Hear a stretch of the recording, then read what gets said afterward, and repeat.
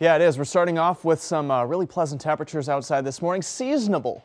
Upper 30s, low 40s over most of the metro. The warm spot officially 44 at the airport downtown and in Plattsmouth, 45 in Council Bluffs. So the big picture here, jet stream way off toward north, allowing warm Pacific air to move across most of the middle of the country.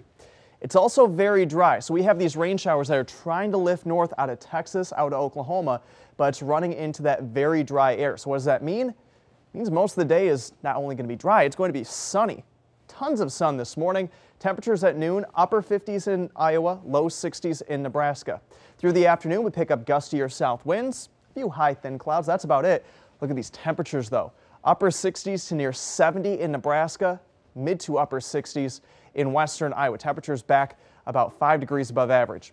Dry this evening, becoming partly to mostly cloudy. No worries by 10 o'clock tonight. Low to mid 50s. Overnight, we're talking after midnight, you see a couple green dots. A few very light rain showers are possible between about 3 and 8 a.m.